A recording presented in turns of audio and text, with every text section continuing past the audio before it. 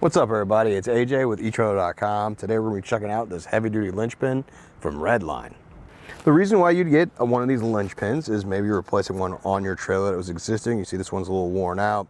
It's even bent here, and it doesn't quite snap like it's supposed to. It just moves up and down, stays in place. So something could come loose that way. Right now on this flatbed Big Tex trailer, you got this arm that needs to be pinned in. You don't want this loose when you're going down the road. So this is where the linchpin is going to come in handy.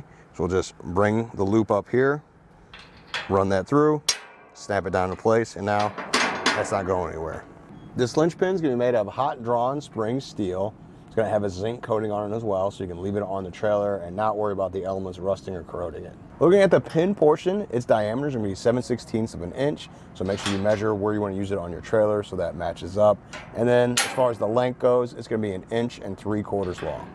Overall, I think this is going to be good to replace any bent or old snapper pins, especially if they don't snap like they once did. You want to make sure that whatever you're pinning down stays in place, and these are pretty easy to replace too, so it's not that big a deal. Well, I think that does it. Thanks for hanging out, and I hope this helped.